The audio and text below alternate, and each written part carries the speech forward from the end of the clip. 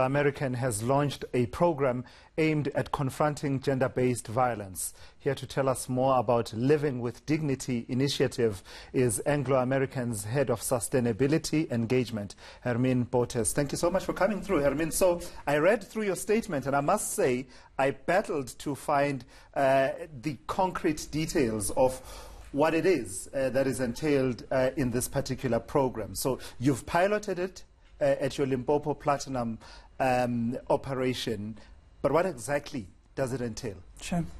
I must backtrack and say that Anglo American has done a lot of work over the years to address this issue, especially because women weren't allowed working underground 20 years ago. So we had 2% of the workforce then were female, and that then radically changed. So you found women in an underground environment that was just not designed for them. It was hostile emotionally and physically and socially to women. So this program started with a series of baseline studies to really understand the nature of the problem, because we'd never done that kind of thing before. To my knowledge, no other mine had either. So it is really digging into the nature of the problem. And there are 4 tangible commitments. Number one, every single one of our mines in South Africa, and eventually globally, because this is a global problem, will have a gender-based violence elimination program in place, done in conjunction with experts. We will introduce violence and gender-based violence intervention programs at 110 schools that we already support through the SA Schools program. We will make positive parenting, gender stereotyping programs available to all of our employees as well as their family members. And every one of our operations will review their social and labour plans, their CSI plans, and some work that we've done on health baselines in those areas to develop a Safe Communities program. So talk to me about the work to make the environment underground, because, you know, for many people when they think mining, they think underground, whereas of course there's a lot more to mining, including the various communities and other industries, downstream industries that are supported by mining. But if we focus on underground operations for a moment, there were a few incidents that were reported, not necessarily at your mines, I can't remember the details, but there were a few incidents that were reported of violence, sexual violence in underground operations. What exactly are you doing to make that environment safer for women? Yeah.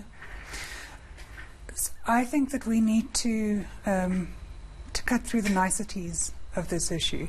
If you are a person or a company in South Africa, I can almost guarantee you that there's a problem within your operations, whether it's harassment all the way through to rape.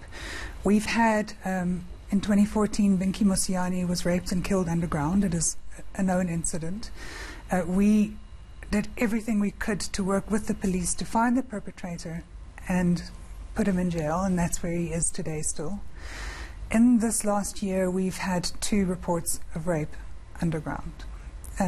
When that kind of thing happens, and it doesn't happen often, but once is too many times, we throw all the resources we can into finding out what happened and bringing that person, holding them to account.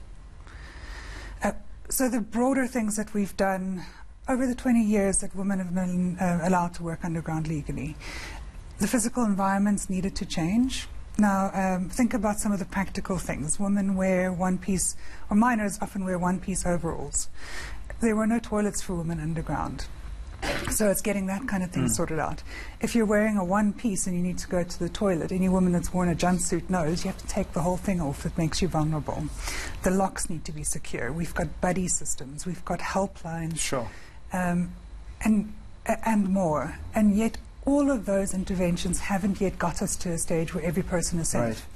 Right. What about the other systemic issues? For instance, you know, issues that on the face of the issues don't seem to be directly linked to violence against women, but if you think about it, they are instrumental in propping up the system of patriarchy. For example, the gender pay gap.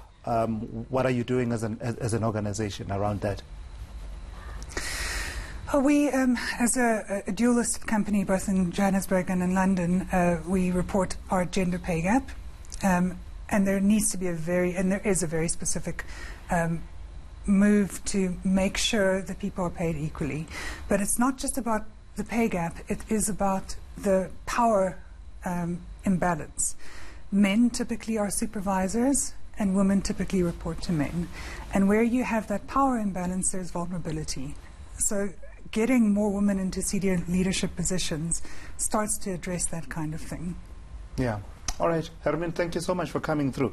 Hermien Botesthe from Anglo American, talking to me about the Living with Dignity initiative, which the company has launched in line with the initiatives, multiple initiatives really, that are aimed at addressing issues of violence against women in our society. Let me move